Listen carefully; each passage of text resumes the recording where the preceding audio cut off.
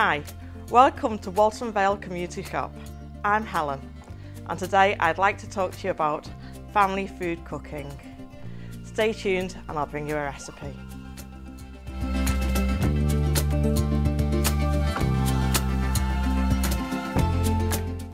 Today's recipe is mushroom risotto. The ingredients are 2 tablespoons of butter or spread, 1 onion, 300 grams of mushrooms, 250 grams of arborio rice, 800 millilitres of vegetable stock or 1.5 pints, 2 tablespoons of Parmesan cheese, 3 tablespoons of soft cheese, salt and pepper to taste. We start by chopping the onion.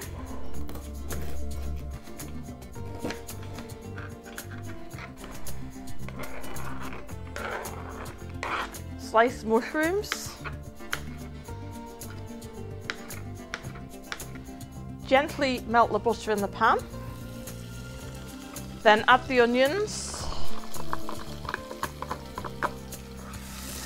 Fry these gently for about 5 minutes until they're soft but not brown. After 5 minutes, add the mushrooms. Cook these for about 3 minutes. Add the arborio rice,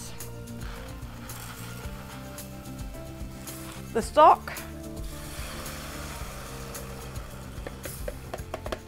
add salt and pepper to taste.